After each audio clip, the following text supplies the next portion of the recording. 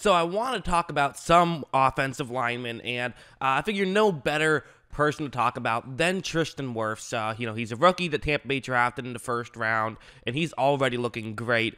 He had a big day against the Chargers, really holding his own against one of the best in the game in Joey Bosa, and so I want to talk about it and what he did well. But before I get too far into this, just want to let you guys know that I have a Patreon now. I do a weekly film study, and I do a weekly power rankings show on my Patreon. It's only $1 a month, so 8 pieces of content a month for only $1. You can click on that. The link is in the description. Or if you just want to watch the free stuff, that's obviously okay too. But yeah, back to the video. Let's just get into it, and we'll start things off right here, where, he's the left tackle, 78. That's Wirfs. He's going up one-on-one against Bosa right here. And what Bosa is going to try and do is that, watch right when this play starts, really he's trying to get his left arm, and he's trying to knock Wirfs' right arm out of the way. That's Bosa's plan right here. It makes sense. This is not an uncommon move by any means. You knock his arms a little bit over. You can try to get by and get to Brady. That's the goal on this play. However, what I like about this from Wirfs, and what I really liked about him out of college, and what I continue to like about him in the NFL, is going to be his lateral movement. And watch how, even after Bosa is going to do a pretty decent job in terms of the handwork, watch how Wirfs is able to come back with his feet and still stay in position. Even when Bosa tried a little spin move there afterwards, he was able to sort of hold on. So really just a good play. And I think that kind of shows what he can do, is that, he's obviously a big guy, but his footwork is probably even more impressive than his strength, and his strength is very impressive. But just to be clear, his hands are also very good. Yes, he got beat in a little bit with his hands right there. Not badly, but a little bit. I would say that was advantage. Bosa, that's just because Joey Bosa is elite. But he can definitely, win the hand battle as well. Like on this one, again, he's the right tackle. Again, it's against Bosa. And what you notice is that right when his play starts, it's going to be kind of a stab and grab move, essentially, where what Joey Bosa is trying to do is he gets his right arm and just sort of grabs it onto Wirfs' left side of his body. And then what Bosa wants to do is he wants to get his left arm and kind of just grab the right arm of Wirfs, the outside arm. That outside arm, when you make a move to a right tackle's right, can be so crucial, because you want to try and get to the outside, and if you can get rid of that outside arm, it can make it a lot easier to do so, and it's a lot more difficult for him to slow you down. So oftentimes this is where the battle is won on a stab and grab move. It's this, second right here. It's who gets the better hand placement. And you're going to see Wirfs, watch how he just sort of latches on to Bosa's, shoulder pad, essentially, and is able to just hang on. And Bosa isn't able to do anything after that because Wirfs won the hand battle.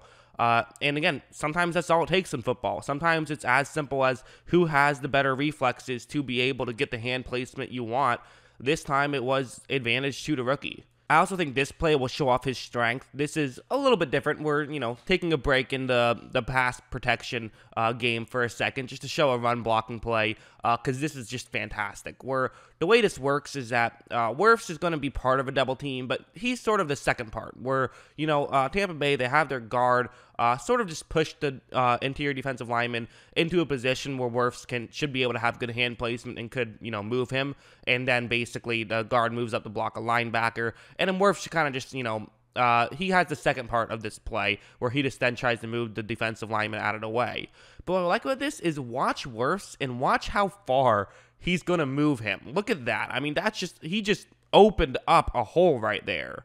You don't often see a run blocking team get significantly better just from adding a tackle, especially a rookie tackle, but the Tampa Bay Buccaneers, their run blocking has been better this season, and the only real change has been Tristan Wirfs. So I think it's worth mentioning. The guy's playing really good football right now, and he means a lot to this Tampa Bay offense. This one's another good one where, okay, we're getting back to the pass protection. That's what we all want to see. That's the fun stuff.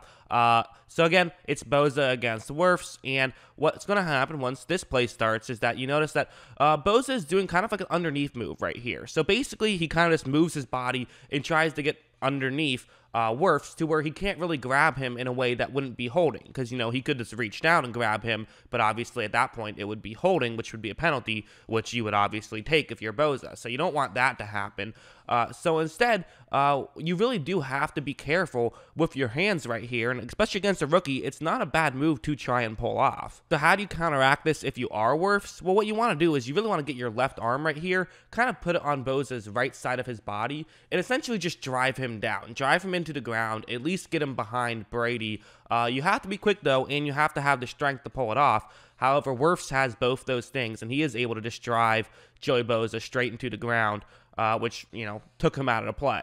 In fairness, it's possible that just the grass was a little bit tough on some of these, on Boza in particular. It looked like he stumbled a couple times, but I also think part of it was just because he was going up against a good tackle, which is why he stumbled a couple times.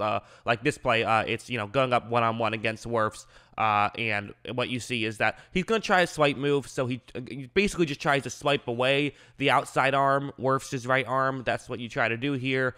But what's going to end up happening is that he uses a lot of his force to try and pull off this swipe, and when he does, he kind of stumbles a little bit, loses his footing, and again, Wirfs is able to push him behind Brady. Part of that might have been the grass, admittedly, but I think part of that as well was just, again, because it's taking a lot of energy to try to get around that outside arm, and when Boza finally was able to do so, he ended up just stumbling to the ground. So yeah, I think that's really my thoughts on Tristan Wirfs. I think he's a really good tackle, and I think Tampa Bay has to be thrilled with who they got in the first round, because he's playing really good football. And, being able to hold your own against Joey Boza, that's not easy to do. And, a lot of the top guys in the league can't do that, let alone rookies. And so I think that, listen, it was talked about as a huge tackle draft with the top 4.